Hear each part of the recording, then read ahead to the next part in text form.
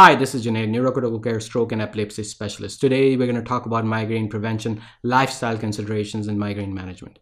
So remember, we talked about the first part, and if you haven't seen that video, please make sure you do so. We talked about medication management, consistency and routine, measure to improve, anticipate and abort, and then finally recognizing red flags. In this particular talk, we're going to talk about number 1, sleep hygiene, number 2 is hydration, number 3, exercise, and number 4 would be de-stress.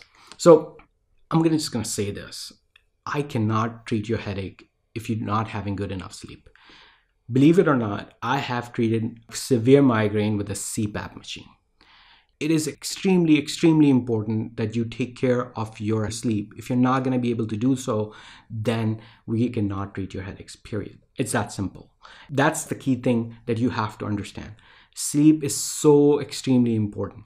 Now, everyone has a different sleep cycle. Everyone has a different sleep schedule. Some are nocturnal, some are not. It is your own habits and that will dictate how you're going to improve your sleep per se. And again, sleep tracking is becoming extremely important. You can use your Apple Watch. You can use any other devices that to track your sleep for better sleep all night. There are a few things that are available as far as sleep is concerned. Number 1 is make it a priority. That sleep is actually a priority in your life, because work is a priority, family is a priority, but sleep is also a priority. Because if you're not going to pay attention to sleep, then the rest of your life is going to fully suffer. So make sure it is a priority. Number 2, do not eat food up to 3 hours before going to sleep. Avoid benzodiazepines. They actually worsen the sleep cycles and end up making the sleep overall quality decreased.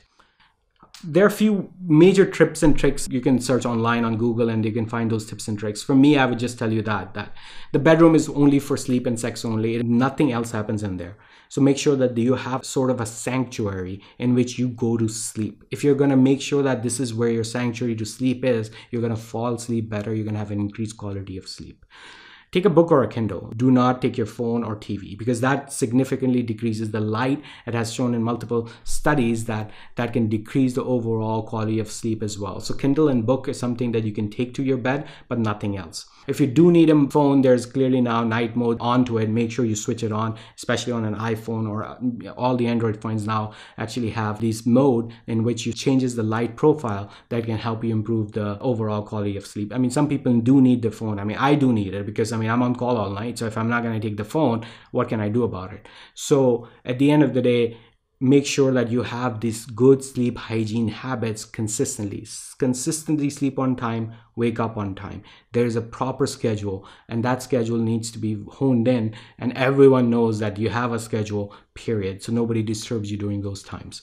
Some people, it's hard. I mean, clearly, there are physicians who are on call and they also suffer from migraine. That's very, very hard. Some people have shifts that are switching from day shift to night shift. Again, this becomes a big problem. And believe it or not, I tell them that, you really need to have a plan as far as anticipate and abort, as we talked about, in those particular personnel who cannot have a proper sleep hygiene schedule. But again, sleep is extremely important. As I said before, believe it or not, if you have any doubt that you might have sleep apnea, go get it tested, because CPAP may be the only intervention you need for your headache, believe it or not. As a matter of fact, one of the signs of sleep apnea is waking up with a headache, and people routinely misconstrued that for migraine. So make sure that you get that checked. If you have any doubt, you probably have sleep migraine. Again, get sleep tracking. It's extremely important to measure to improve. And if you can at least do it on intermittent basis, do that. But make sure you have some tracking at all done in all these processes. Number 2, hydrate. Oh my God. Hydrate. And you have to be extremely careful that you have complete hydration. Body reacts very differently when it's dehydrated. It falls into physiological stress. You want to avoid stress. And if you're going to have any signs of dehydration, then your body is going to feel stressed, and any stress, any sort of stress, right? Can make things worse for any chronic disease, especially for migraine. So make sure that you hydrate, and again, track. Now, this is only one line I'm going to say about it. Like, people who do not find time to exercise will have to find time for illness.